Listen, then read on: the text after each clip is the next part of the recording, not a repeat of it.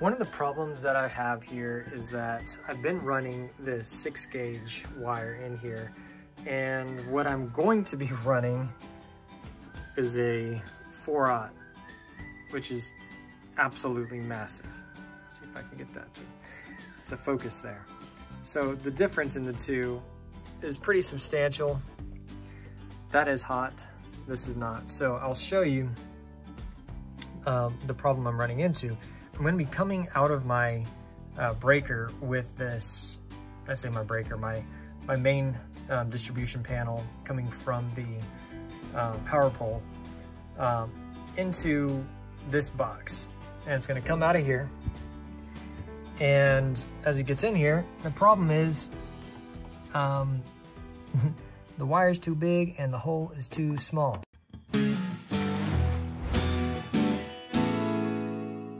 What I've got to do is actually step this down, and they make little deals that like slide over here, kind of like this, that would slide over it, but then have like a, I'm getting a phone call. Let me see if I can stop that.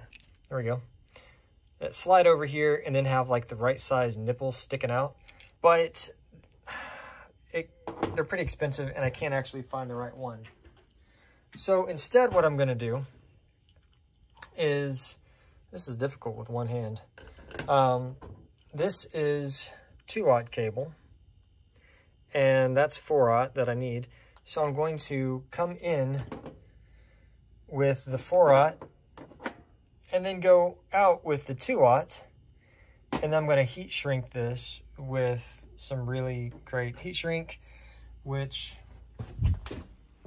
actually I bought here, and it's, I think, 600 volts rated. Anyway, so I'm going to take that and I'm going to heat shrink this, and then I'm going to run the last foot or so with the 2/0. Let me unscrew this. I had it tightened down just a little bit so it wouldn't fall out. Then the deal with that is the 2/0 actually fits in there very snugly, but fits in it. And the voltage drop, I've calculated it, and it should not be, it'll be negligible to go from here to basically this box. And the other side of this wall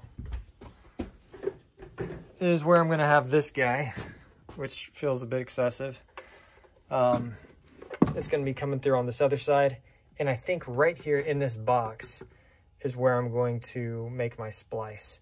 So I'll come up out of my Schedule 80 2-inch pipe into this box, and then I'll splice in, and I'll come through here, and that'll also just allow me to be able to manage navigating inside this box a little easier, because dang, this 4/0 is crazy hard to deal with. So that is the goal for that. Well, I've made a mistake with my hole. Let me show you what I mean. It works great. The size is perfect for the PVC pipe, 2-inch, but what's supposed to go through this hole isn't the pipe. It's this guy. And that is too big. Dang it. But it gives me a good opportunity to show you something here. If you don't already know this, if you've got a hole saw and you've already cut the hole and you try to drill another one, it's going to be wobbling all over the place because you don't have that center bit that's going in there right there. Now, how you fix this is super brilliant and super simple. I didn't come up with this. Is you actually put back on the smaller hole bit, and then you slide this one on top. They nest together like that, and then instead of needing this, you've got the smaller previous hole, and that actually locks in place and allows you to put your drill on there and cut the right size hole. I didn't have the exact size, so this is a little sloppy here, but that's okay because I've got some caulking that's gonna fill it up real nice. All right, so I really love the way that this looks now with these big wires coming in here. That one seems a little loose to me. I'm wondering, she's got some extra flex to it that I don't really love, but that's all right. So we've got our neutral, we've got L1 and then L2. So I've got this little piece of heat shrink right here that's gonna tell me that's the L2. I've also put some heat shrink here and some heat shrink there, or L1 rather. At least that's the way I've got it going on here. I've got my red back over here, that's my L1. And then red, black, red, black, red, black. All right, so got that going on. This is going outside, and I'll show you what I've got on the other side. You can see I've got these conductors,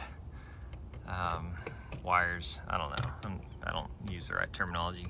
I hate that I actually like crimped in there and damaged that insulation a little bit, but I'm gonna actually have this giant heat shrink going over it, so we will be okay. But this is what it looks like from the outside. I've got these guys here, which is just so much easier to work with than the 4/0. And then going down, I'll bring the 4/0 up through here and we will connect it in these guys here, blow the heat shrink over it, and then showing you where we're going, we've got this trench dug and got a door. That's a big dog, right? Look at that. That's a full-size exterior door. He's huge. All right, then somewhere over here, it's collapsed, so I've lost it, but I believe it's right here. The wire, our underground wire coming from the power poles way up there. Underground wire coming from the power poles comes this way and then splits off and goes to the house. So what we're gonna do is dig that up here eventually and cut into it, and then we're gonna take part of it back to the barn, and then we're gonna take our AC, and that'll go to our AC in, and then our AC out is gonna come back this way, connect back into it, and then head to the house. All right, so here's what's going on. Now it's nighttime because daylight savings time and all that junk. You'll hear some inverters humming because I've got one inverter going right here to power the barn. Because we disconnected our temporary line to the house, and now we are actually, we've got these 2/0 cables that are coming through here, and yes, I know this is kind of crazy the way that we're doing it, but I think it works. I believe it's probably not up to code, but at least I don't have exposed wires here. I've got each of these guys going through some small conduit that I had laying around, flexible conduit, whatever. Probably not the best idea to use these retaining clips here, but I didn't want this thing wiggling all over the place.